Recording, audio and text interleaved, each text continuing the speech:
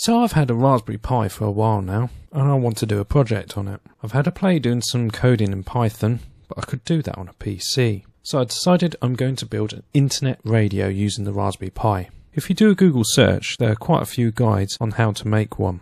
I'm going to use the GPIO interface on the Raspberry Pi.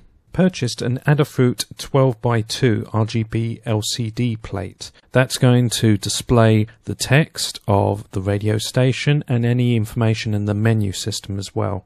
It also has 5 push button inputs so that you can control the menu system as well. So the first thing to find is a soldering iron that actually works. Then I wired up the LCD panel, the components, resistors, IC chip. Then when I was happy, I plugged it into the Raspberry Pi, fingers crossed that it wouldn't blow it up, and then I ran a test script.